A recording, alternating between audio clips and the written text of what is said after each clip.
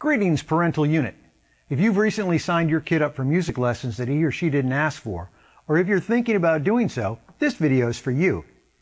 If you're a parent who has already subjected your kid to several months or years of music lessons that he or she is not enjoying, then you might want to stop watching right now.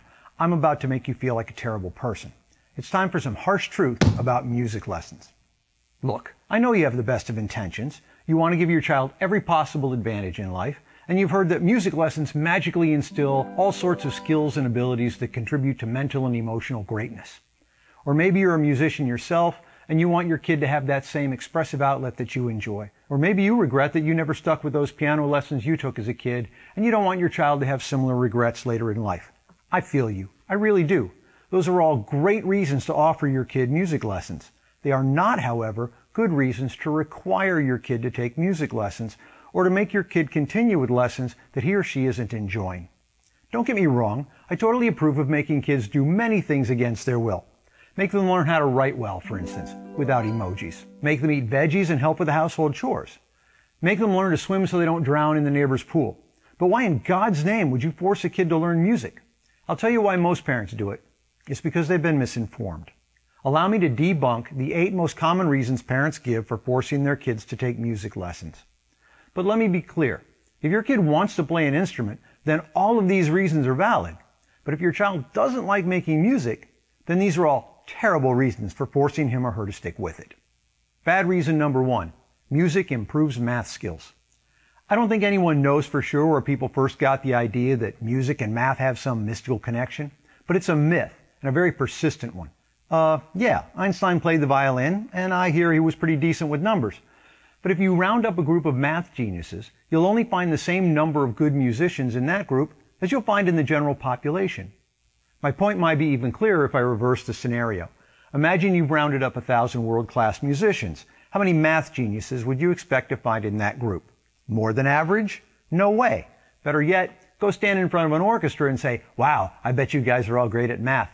They'll appreciate the laugh so much that they'll probably invite you out for a drink. And you'll be the one calculating the tip. Yes, math has patterns and music has patterns, but that's where the similarity ends. Language also has patterns, but it has very little to do with math. Weather has patterns too, but not much to do with music. Yet for some reason people are convinced that studying music will make you a better physicist or an engineer, while almost no one expects it to make you a better translator or weatherman. The fact is, you can learn more math from studying billiards than you can from playing a musical instrument, but you don't see many parents shuttling their kids to the local pool hall after school, and that's a good thing. Bad reason number 2. Music improves school performance in general. You've heard the rumor, no doubt, that kids who play musical instruments do better in school. You've probably even heard that scientific studies back this up. Well, not quite. The studies only show correlation. They don't prove or even suggest causation. And as we all remember from junior high science class, just because 2 things coincide or correlate does not mean that one caused the other. To put it another way, kids who do well in school don't do so because they play an instrument. It just looks that way because kids who do well in school and kids who take music lessons often have a third variable in common: highly involved and fairly affluent parents. That is to say, the type of kid whose parents opt for music lessons is also the type of kid whose parents value and expect good grades. Moreover, parents who can afford oboe lessons can also afford math tutors. The truth is, a lot of things correlate with, but don't cause good performance in school. There's almost certainly a correlation, for instance, between, say, horseback riding and good grades. For some reason, though, not many parents fall into the very expensive trap of concluding that riding horses causes kids to get good grades. You never hear anybody say, "Saddle up, Peggy, midterms are coming." No, people generally grasp the idea that the family's income is what's supporting both the horseback riding and the high GPA. Bad reason number 3. Music exposes kids to history and culture. As a former social studies teacher, this one makes me wince. Sure, you can pick up a few noteworthy details about history and culture from music, but only in the most roundabout way possible. Your kid isn't going to learn much about German culture from playing Bach, nor is he going to pick up much Italian history from playing Vivaldi. Take it from a career teacher. If you already know some things about history and culture, studying music can definitely enrich that knowledge. But music isn't the foundation on which to build that learning. The fact is, simply watching TV would be a more direct way to learn culture and history than learning how to play a musical instrument. And I generally don't advocate watching TV. Just making a point here. If you really want to expose your kid to other cultures, take the money you would have wasted on music lessons and spend it on travel instead. Or maybe a Nat Geo subscription. Bad reason number 4. Music nurtures self-expression. Music can certainly be a great outlet for emotions and a conduit for creativity, but only if you like making music. Otherwise, it's a source of frustration and resentment. Do you really think the kid you have to browbeat into practicing is going to turn to that instrument for solace when she's feeling blue, or for inspiration when she's feeling creative? Don't be ridiculous. Let your kid find her own preferred channels for creativity and expression. Many choose poetry or journaling, or short story writing or painting, or drawing, or, oh, look at that. There's no shortage of activities that your kid might enjoy more than music that will accomplish the same goal.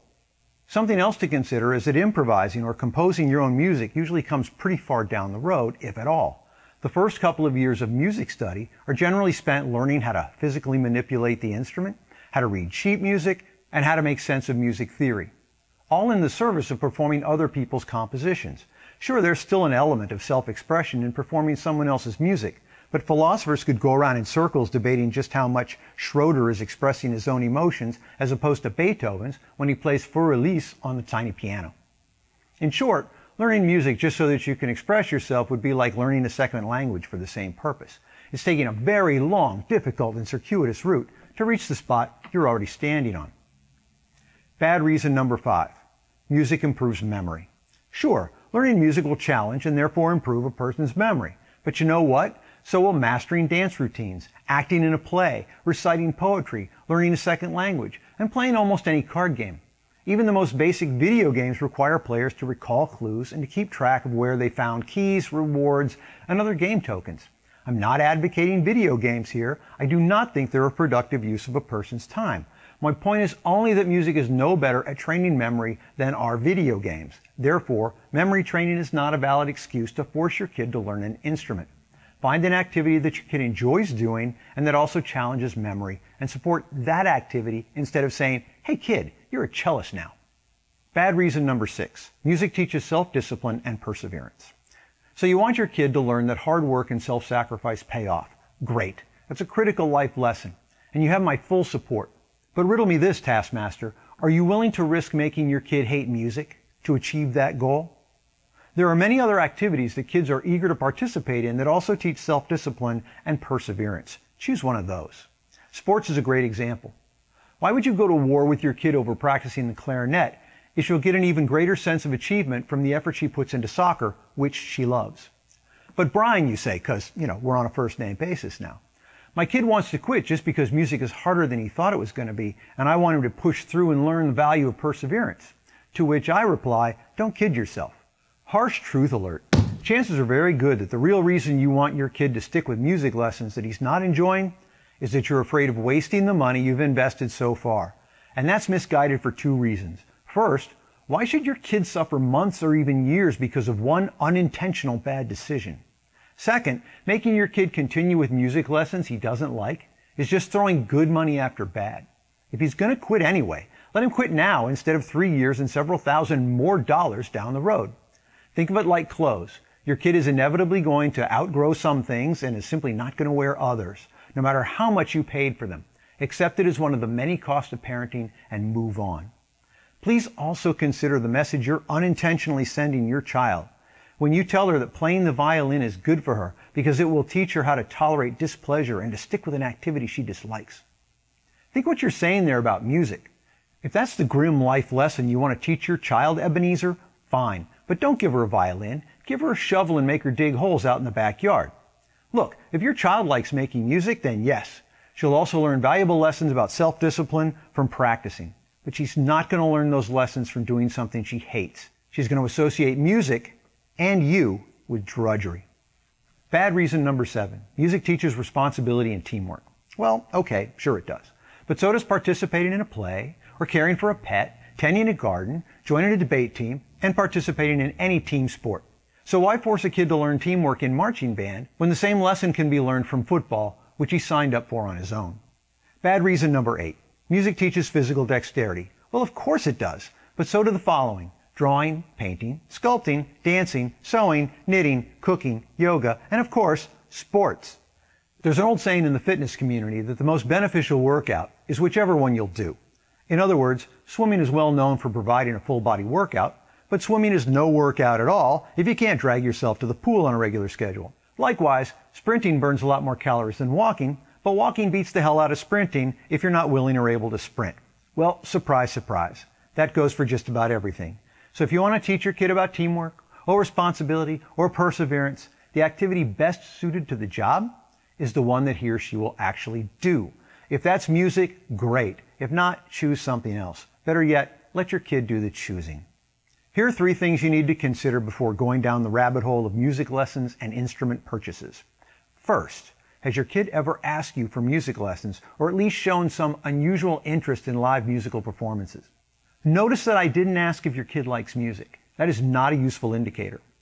There's a world of difference between playing a saxophone and clicking the play button on Spotify. Don't pretend you didn't know that. That would be like assuming that everyone who enjoys eating will love learning how to cook, or that everyone who's ever admired a Picasso is eager to take up painting. See if your child has a genuine interest in making music, not just listening to it. And if it's not there, walk away. Second, if you still insist on offering your kid lessons even though she hasn't expressed an interest yet, don't specify an instrument. Don't ask if she wants piano lessons or violin lessons. Just ask if she wants music lessons and see where that goes. If the answer is no, or even just a shrug, let it go, let it go. Assure her that the offer will always be on the table and drop the subject. If you find that you can't drop it, at least compromise by taking your kid to some live performances. Maybe that will spark an interest. But the spark has to come first, not the instrument, not the lessons. Third, I want you to close your eyes now and do a little thought experiment with me. Imagine that you bought your kid an instrument, that you paid for years of lessons, and that your kid loved every minute of it. Close your eyes. Your kid's happy. You feel great. You're such a good parent. Now picture your child in his late teens, nearing the end of high school. He comes to you bursting with enthusiasm. He has big, exciting news. He has decided to become a professional musician. So what's your gut feeling about that, slugger? Really, did you wince, frown, draw back in disgust? How will you feel if your kid decides to make a career out of music? Could you handle that? You probably put your kid in piano lessons thinking it would make her a better student and eventually a better heart surgeon or corporate lawyer. But what if she decides she wants to be a concert pianist, or God forbid, form her own rock band? If the thought of that makes you cringe, you have no business forcing your kid to take music lessons. Drop the checkbook and back away slow. Okay, grab some milk and cookies and put on your fuzzy bunny slippers, because I'm going to wrap this up with a little story. Once upon a time when I was 8 and my brother was 10, we came home from school to find an organ in the living room. An organ. 2 keyboards, full set of pedals, dozens of tabs, toggles, and buttons. What were my parents thinking? Neither of them had ever played a musical instrument, and neither my brother nor I had ever expressed any interest in music beyond listening to the radio. And the organ? Really? At that age, I'd never heard of Keith Emerson or Billy Preston. The only organist I knew was the little old lady in church, and that's the chilling image that came immediately into my mind when I saw the organ in our living room. Well, guess how this little experiment in parenting turned out? Exactly. My brother and I spent nearly a year locked in a passive-aggressive war of attrition with our parents. They nagged us to practice and we stonewalled them. We never practiced unless threatened directly with the loss of some privilege that we valued. My brother and I won the war. Of course. We bled the family budget of all disposable income and forced to surrender. Our music lessons were canceled, the organ was sold at a fraction of its purchase price, and my brother and I were as upset with our parents as they were with us. Lose-lose. Fast forward 5 or 6 years. Now I'm a shy teenager who's seen lots of evidence that girls like musicians. The Beatles, in fact, were literally being chased through the streets by girls. I wanted to be chased by girls.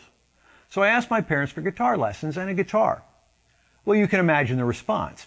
Fool me once, right? They scoffed at me for a year before finally caving in and helping me buy a guitar. And then they were shocked, I say, when I started practicing on my own, without being badgered, without being threatened. A couple of years later, I took up the piano, and then I had to take up sprinting in order to escape from all the girls who were chasing me. In my mind. And no, my parents were not at all thrilled when I informed them soon thereafter that I wanted to study music in college. How's that for coming full circle? The people who forced me to take organ lessons and who fumed at me for quitting were now horrified that I wanted to actually be a musician. O. Henry himself could not have written a more ironic ending.